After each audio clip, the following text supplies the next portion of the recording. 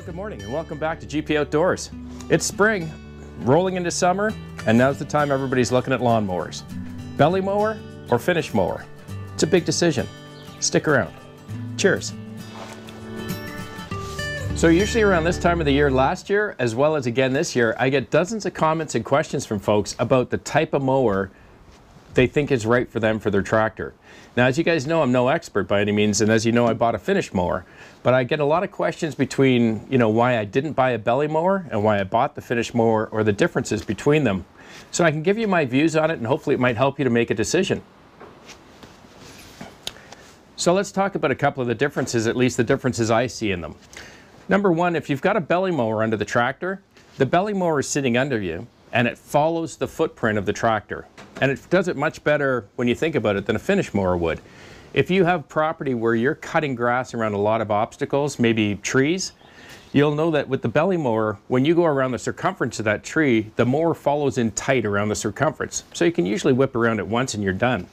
With the rear finish mower, you've got a stationary connection to your 3-point, so it's not like a fifth wheel or anything. So when you're turning the tractor to the left, for example, your finish mower is swinging out to the right. It doesn't follow the tractor in as tight as a radius. So you end up, if you're going around trees, for example, you're going to have to go by it 2 or 3 times to catch all sides, because as you're turning the tractor tight around the circumference of the tree, your finish mower is swinging out away from the tree. So that's one important difference. I think another thing that you may want to consider is the way the mower discharges and the quality of cut. I've had this finish mower now for 2 seasons. Every time I cut it, it does a great job of dispersing the grass clippings in a wide pattern behind the tractor. I never get windrows, no matter how high I've cut the grass. It always cuts it evenly, and I've never had to go over a section of grass to recut strips that didn't get cut the first time. There's 3 blades under the 60-inch, and it seems to do a great job.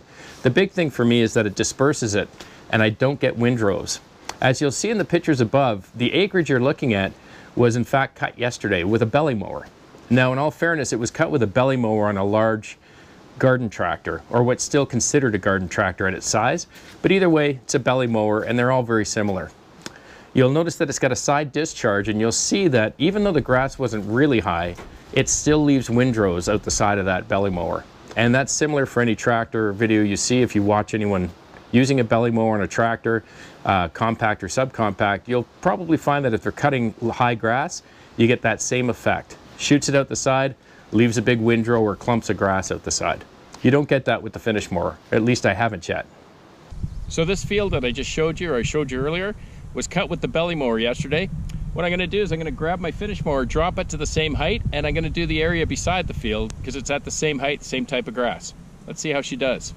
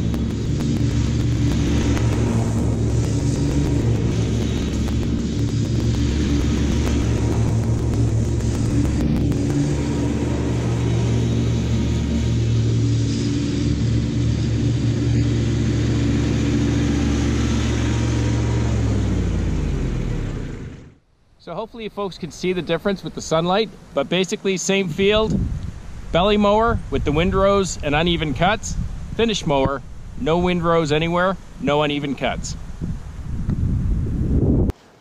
So here's what I think is one of the biggest differentiators between the belly and the finish that I needed. As you know, on the property, I've got a lot of rolling and steep undulations throughout the grass. Not really gentle slopes by any means in too many spots, but usually pretty steep, pretty quick drops and those kind of things, and really barely any flat land at all. What I like about this finish mower is that the top link and the two lower control arms are connected to fluctuating brackets. So this finish mower is able to follow the slopes and the undulations of the property far better than a belly mower can. It's sitting on these four wheels, it sits off on the 3-point, and it follows along behind the tractor and follows the slopes of the land far better, giving me a nice even cut across those slopes. The belly mower, on the other hand, is sitting underneath the deck of the tractor, and there might be a little bit of give on those brackets that it's hanging from, but generally speaking, there's nowhere near as much as there is on the finish, and it's largely guided by where the rear and the front axle are on the tractor. So as the tractor dips or raises, that belly mower is going to only go so far as it goes up and over slopes. Far better cut than I ever had before, much cleaner, and I go by it on one pass. So a question I often get from people is how well that finish mower works in really high, tall grass. And I gotta be honest, I never let my grass get too high, you know, maybe 7-8 inches at the worst. But what I wanted to do today, because I got the question again a couple of times this week, is I headed off down the concession, found one of my neighbors who happens to have a patch of his area or his acreage where he hasn't mowed it yet, and it's up at least a foot or more. And it's pretty thick in some areas. So of course he was more than happy to let me take the finish mower out and maybe cut that for him. So if you stick around, we're going to head down the concession and we're going to give this thing a shot in really tall, thick grass. Stick around.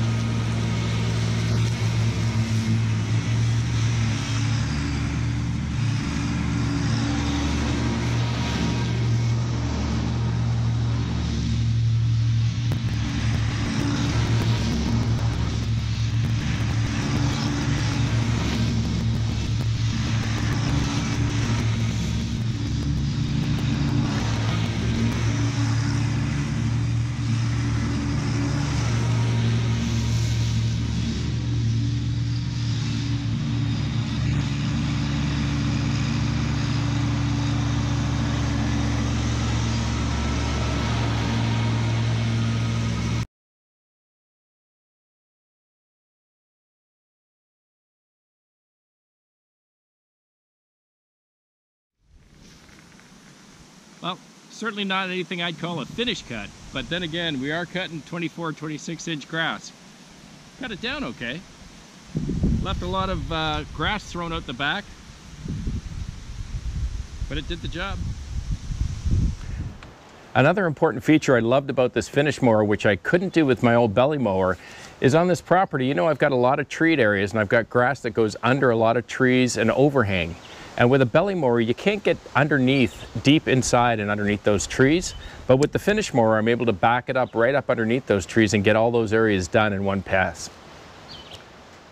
Okay, so we're back in the shed.